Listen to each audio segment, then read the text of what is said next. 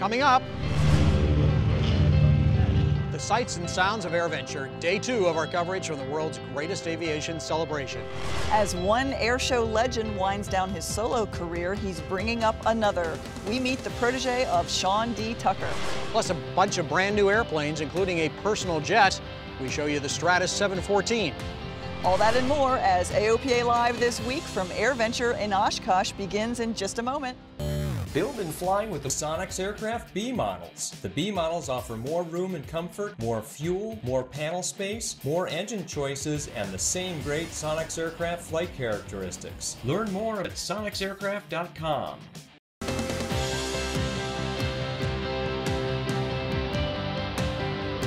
This is AOPA Live This Week with Tom Haines and Melissa Redinger. Welcome to Oshkosh. We are back with day 2 of coverage from the show. And here we are at the AOPA campus, right along the flight line at the Brown Arch. And this spot has been great for us to visit with thousands of AOPA members, and it's even better to see all the action from the air shows. The world's greatest pilots are showing off their stuff in front of the crowds. From pits to extras to heavy bombers, the air show has been a blast to watch as always. The U.S. Navy Blue Angels are the headlining act this year. One of the airshow greats, Sean D. Tucker, is all about helping to get youth into aviation.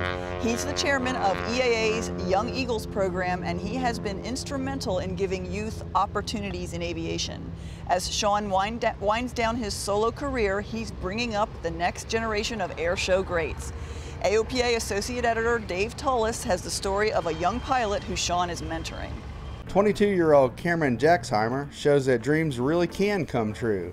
His dreams started with a Young Eagles flight when he was 12 years old. My mom signed me up for it, thinking I'd enjoy it, which I did. I knew what I wanted to do for the rest of my life at that point. Cameron aspires to be a commercial airline pilot. Commercial aviation opens up the world. I can't think of any career I would prefer to have. And a competition aerobatic pilot. Aerobatics is my passion and my hobby. I don't want to make my passion and my hobby something that I'm working at. It took determination, hard work, and a dedicated mentor. But Cameron has met his goals and gone beyond. Cameron's mentor is aerobatic champion Sean D. Tucker. I never thought Sean would end up being my mentor. When I was young, he was kind of an idol. I saw him at Oshkosh. So it's been a great honor to work with Sean and work under Sean. For Sean, mentoring Cameron gives him a chance to build the next generation of pilots.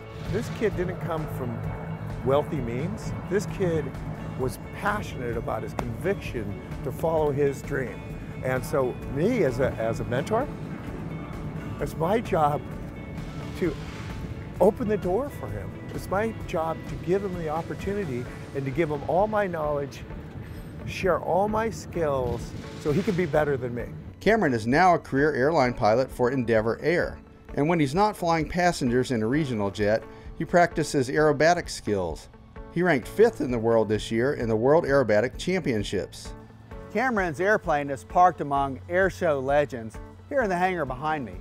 He first visited EAA's AirVenture when he was 15 years old and now hosts to perform in front of the public. People like Karman Jacksheimer are certainly our future. For him to have the opportunity to fly at Oshkosh is making a statement from our community to him and to his community, that next generation. We believe in you. We're giving it a shot. Cameron's story illustrates that with determination and mentorship, anyone can accomplish their dreams. Your goals really aren't that far out of reach. It takes a lot of work to achieve those goals, but anybody can achieve anything they put their mind to. David Tullis, AOPA Live. Cameron hopes to perform here at AirVenture on Sunday. FAA Administrator Michael Huerta gave his last address at AirVenture this week.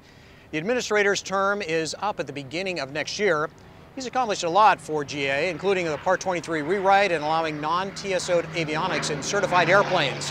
Huerta also talked about basic med as one of the great accomplishments of his term. When I look at our record for the last few years, there's no question in my mind that we've improved the way we deal with pilots and with the planes that you fly. This starts with how we think about medical certification. As you know, we recently introduced a new approach we're calling Basic Med. Instead of requiring that you see an aviation medical examiner and obtain a third-class medical certificate, most of you can now get an exam at your doctor and take an online medical course to get qualified. Huerta is one of the longest serving administrators in the FAA's history. He started his term in 2011. One can always find new and historic airplanes here at AirVenture, but this year there's also a rocket center stage. As Paul Moses tells us, Blue Origin has some people here doing a different kind of dreaming. 5, 4, command start, 2, 1, 0.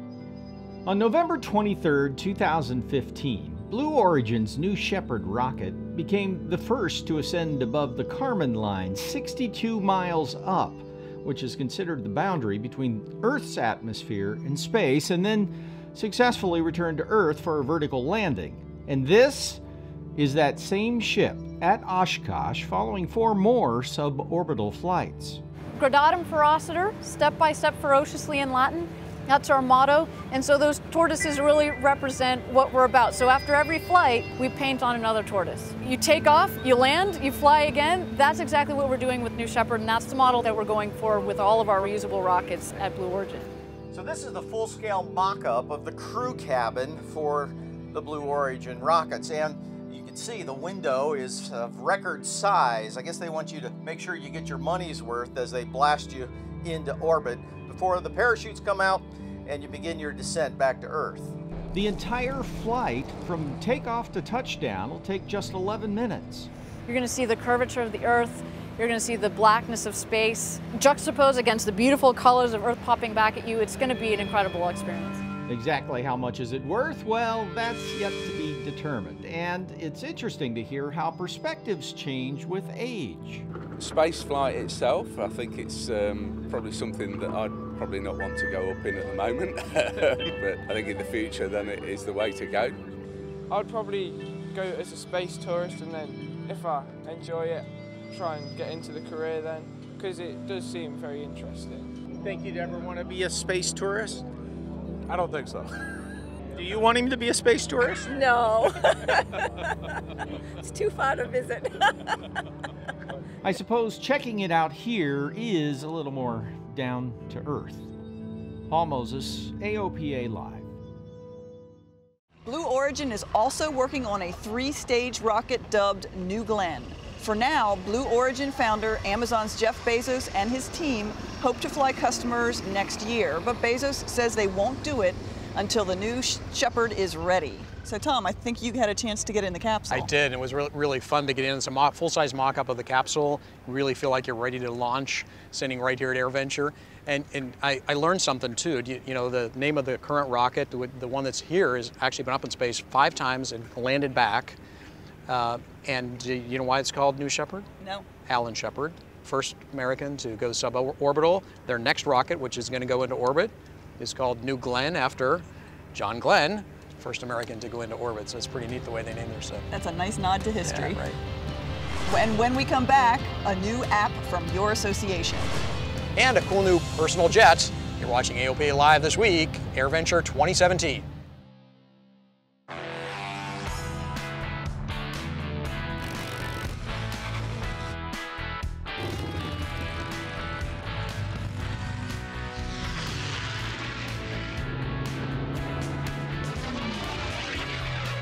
Brightly, instruments for professionals. Welcome back to our second of 3 broadcasts from AirVenture in Oshkosh. There's a brand new way to connect with your association. The brand new AOPA app is packed with features. AOPA social media manager John Munn says it's like having the whole association in the palm of your hand.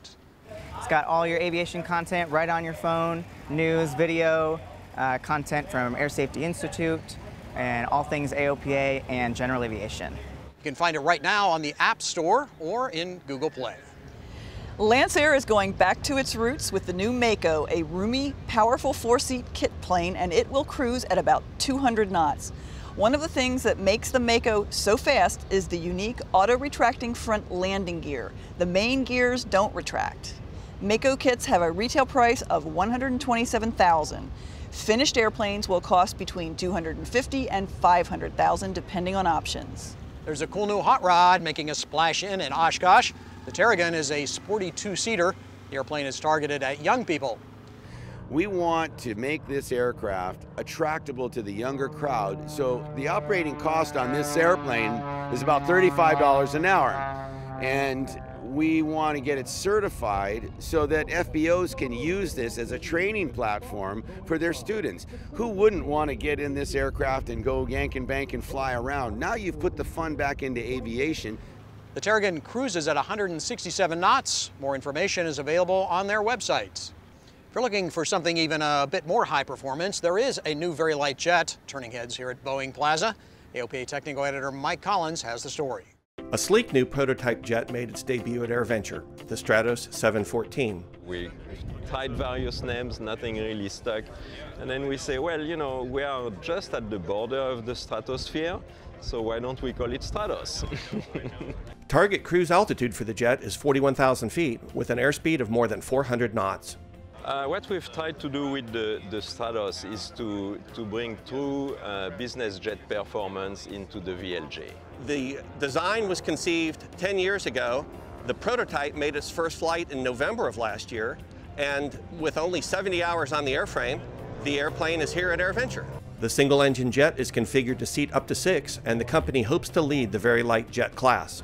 We are a bigger airplane, we have a bigger engine, we carry more fuel, and we have a bigger cabin, you know, so. The Stratos still faces a long journey to certification. Flight testing to date has been limited to 250 knots indicated airspeed and below 18,000 feet, but the company plans to expand the flight test envelope soon. Mike Collins, AOPA Live. So that looks like a lot of fun. Hope, good luck. Hope they can get that thing done. Yeah, you're going to trade in the Bonanza? I'm not going to trade in the Bonanza. No. But it's been a great day. We had a really wonderful weather today. I got to fly a B-17. I know. Fly in a B-17. Let me be clear, I flew in a B-17. But anyhow, we'll hear more about that in an upcoming edition, but there's a really great backstory to the flight, too. I can't wait for that. Right. And that's it for this edition. Join us again tomorrow for our third and final show from Oshkosh. If you missed anything, you can find it on our website or the new AOPA app. See you tomorrow.